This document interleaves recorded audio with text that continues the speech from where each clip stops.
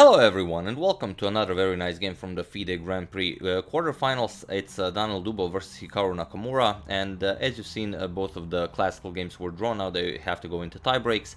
This is the second game of the Rapids. First game of the Rapids was drawn, so it will be very interesting to see how this turns out and who will advance to the semifinals of the FIDE Grand Prix 2019. Now, before we check out the game, we do have a nice photo of the two of them shaking hands, compliments of Niki Riga. There you have it, and yeah, let's enjoy the game. So like we said, Dubov has the white pieces and he opens with c4, perhaps influenced by Magnus Carlsen, as he has won some very nice game with the English opening lately. With e5 by Nakamura, knight to c3, we have knight to f6, knight to f3, and now knight to c6, the four knights variation of the English. We have g3, Dubov prepares to fianchetto the light square bishop, d5, c captures on d5, knight captures on d5, and of course a bishop to g2, and now avoiding trade with knight to b6. We have castles by Dubov, and now comes bishop to e7, and Carlsen had this position against Topalov in the Côte d'Ivoire Blitz section of the tournament that we covered, I believe, a few days ago, but Carlsen played a3 in this position. Here Dubov plays a different idea. He goes b3 and prepares to fianchetto the dark square bishop as well, so deviating from the Carlsen Topalov game. With castles by Nakamura, bishop to b2 now, rook to e8, and now comes rook to c1, just nicely developing pieces, bishop to f8, and it's not a new line or anything. It was played plenty of times. d3, there are 22 games just in 2019 where this exact same position happened. So knight to d4 by Nakamura with e3, either pushing the knight back or going for this straight. Knight captures with queen captures on f3, and now just c6, taking away the b5 and the d5 squares from white's knight. We have rook f to d1, and now queen to g5. And here there is one game from 2006 where queen to e2 was played, but here Dubov plays h4. It's a new move, and it is, as of this moment, move 15, that we have a completely new game. So here Nakamura has to decide, does he want to go g6, does he want to go e7, but he goes queen to g4 and offers a queen trade. We have knight to e4 by Dubov, queen captures on f3, just trading queens, bishop captures, and now a5, preparing a4. We have knight to c5, now a4 nonetheless. We have d4 by white, and now a captures on b3. A captures on b3, and now rook to a2 already. Nakamura gains a lot of activity with the rook. Getting the bishop out of the way, we have bishop to c3, and now comes knight to d5. And here your bishop is under attack. You already moved it on the previous move. You don't really have a good square to move it to. Let's say you go bishop d2, you know, try to control the knight here. Not really something you want to do. Just bishop captures on c5, d captures, and now e4. You push the bishop back, and it's hard to say where you're going to push the bishop back. If you go bishop to g2, then bishop to g4 is just deadly. You have to move the rook, but you can't. If you move the rook, then you're going to lose the bishop, so you will basically lose the exchange. So after e4, you'd have to go bishop e2, and then well, now your bishop is again stuck here. You cannot move it as well. The rook is just very strong here. So Dubov doesn't like any of this. He doesn't want to move the bishop. He rather gives up the other bishop. So bishop captures on d5. He gives up the bishop pair. We have c captures on d5, and now knight to d3, putting pressure towards the e5 square. And here Nakamura can choose, either he will go e4 or he will try something else. Here, first he develops the bishop. We have bishop to g4, attacking the rook here, rook to d2, offering a trade. Also, he doesn't want Nakamura's rook to stay so active for very long. We have rook captures, bishop captures, and now Nakamura doesn't like e4. Then you give up the f4 square to Dubov's knight. There is, well, f6 is an option. Nakamura obviously isn't, you know, an f6 guy. So he plays e captures on d4 with the next idea. We have e captures on d4, and now bishop back to f5. Pressuring the knight, knight to c5 now, attacking the b7 pawn, and here is Nakamura's idea. He just grabs a lot of activity. Rook to e2, attacks the bishop, bishop to e3, and now rook to b2. And now b6 is definitely the idea. You want to remove the defender of the b3 pawn, so Dubov might as well capture the pawn. We have knight captures on b7, rook captures on b3, and now just knight back to c5, attacking the rook. Rook to b4, and now comes rook to a1, just grabbing hold of the open a file. And now finally f6. It seems Nakamura is now an f6 guy. We have rook to a8. Now Dubov's rook gets a lot of activity. King to f7, unpinning, and now just rook to d8, trying to grab this rook from behind the pawn. We have bishop to e7, a very nice move, a genius idea by Nakamura. He attacks the rook and gives white an option. So what do you do here? I want you to pause the video here and decide what to do. Do you want to move the rook? Where do you want to move it to? Do you want to capture the d5 pawn? What's your plan? So feel free to pause the video and try to, decide whether you want to capture it or not. I'll give you a couple of seconds. For those of you who did decide to capture the pawn, congratulations, you have found the move that Dubov played, but unfortunately it's not the best line. It seems to be that the pawn is poisoned, but it's not all that easy to see why it's poisoned. Best would be just to run away as far away as possible with the rook, but Dubov captured it. We have rook captures on d5, and now comes Nakamura's idea. Why did he allow all of this? Bishop to c8. And now you see the problem here. Of course, you have to move the bishop as it was under attack, but the idea is next. You want to go here, you want to go to b7, not now, but the knight is still on c5, but let's say white has to play something. Rook to b1 check is coming. So let's say, what do you want to play? You don't want to allow rook to b5. If rook to b5, then bishop to e6 will trap the rook, because then the knight will not be able to move because rook captures rook. So here, if you try something like knight d3, attack the rook, now you get this line, rook b1 check, and now you have to block with the knight to c1, and then just bishop to a3 will win you the game. There's no way to protect the knight. You have to play rook to c5 and give up the exchange this way, and it's just going to be a much better game for black.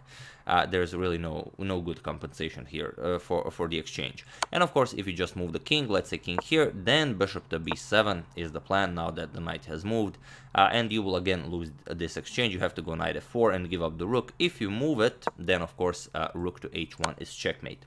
One of the poisons Nakamura brought to this game. So here you don't really have a good way of doing this. You don't want to allow rook b1 check, so the king has to run away. King to f1 by Dubov.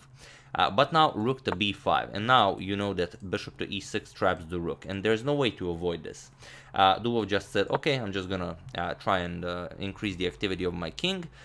Bishop to e6 now. Of course, you have to capture. We have knight captures on e6, rook captures on d5, and now just knight back to c5. So here Dubov did grab a pawn, but he is down the exchange. But still, nothing is lost. I mean, Nakamura still has to work very hard for his meal. So first f5, taking away the e4 square from white's knight, also preventing further expansion on the king side. We have knight to d3, and now bishop to d6.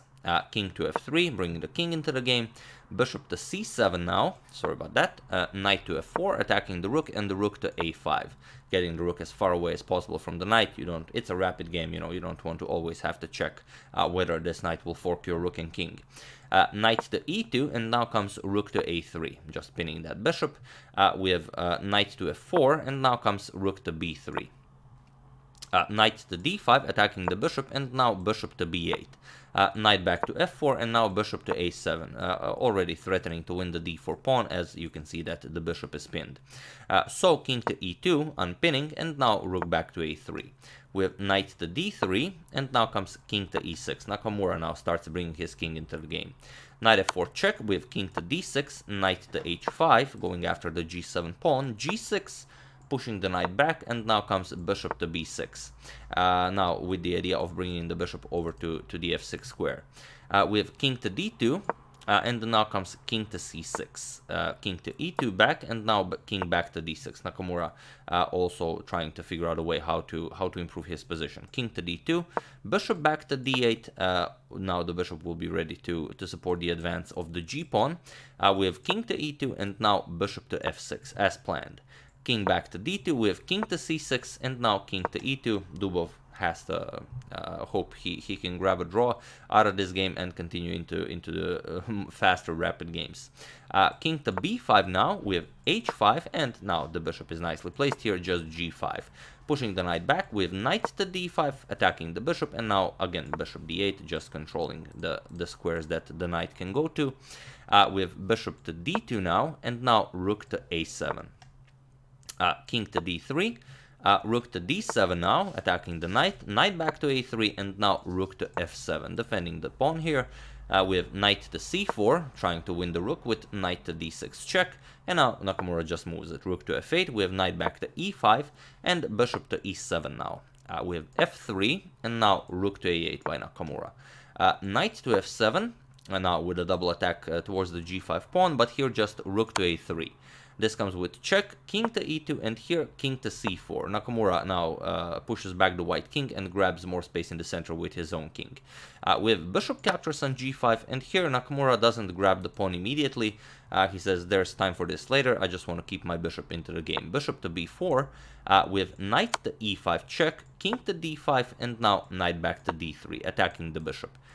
Rook a2 check with king to f1, so the king has now been pushed all the way to the back rank, and now just bishop to d2, offering a trade of dark square bishops.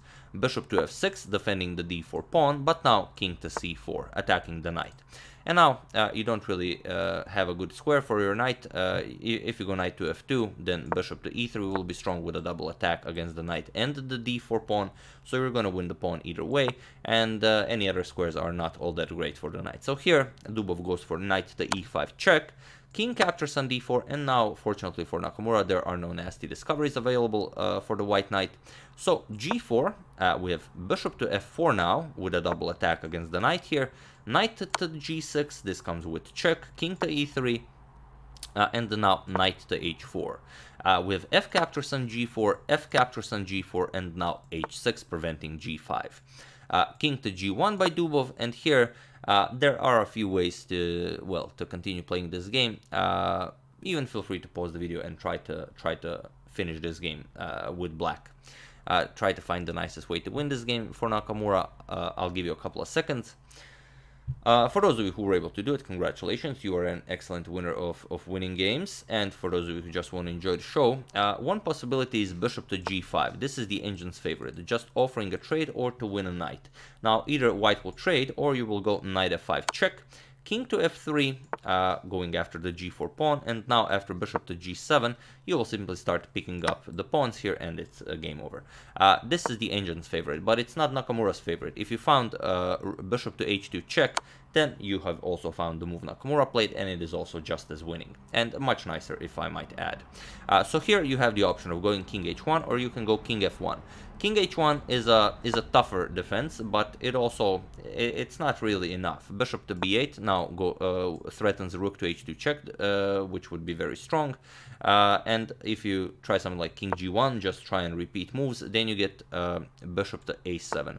Now you threaten some nasty discoveries with your king, and after g5 you will go king to f4 check. King to f1, and now h captures on g5. This would be very unfortunate if you actually did this, because then h6 pawn is very strong. So instead you don't capture, you just go king to g4, and now you have to see this line all the way until the end, but it's very hard. That's why most likely Dubov decided not to go for it. g6, and now rook to f2 check. King to e1, rook captures on f6, now g7. Notice that there is no good way to prevent the pawn from queening, but there is one good way. Rook to e6 check. You use this check to remaneuver the rook, king d2, and now rook to e8. You prevented the pawn from queening, and now of course it's a completely winning game. After this bishop to h2 check, Dubov did not go for king to h1. He instead went king to f1, but this is just much worse, as we are deprived from this beautiful line that we've just seen. So Nakamura just played rook to f2 check. Of course, now you just lose the bishop here. We have king to e1, and here Nakamura just played rook captures on f6. And it was in this position that Daniel Dubov resigned the game, and with this resignation, he is also knocked out of the FIDE Grand Prix 2019. So excellent victory for Nakamura, who continued to the semifinals, and already today we had the two games that have been played in the semifinals of the FIDE Grand Prix.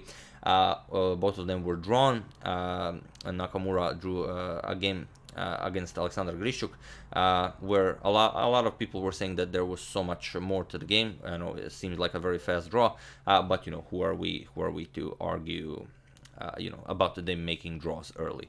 And also we had the other pair, Jan Nepomniachtchi versus Radoslav Wojtaszek, also ended in a draw, so we will see tomorrow if their clash will end in classical or will they also go to rapid tie breaks.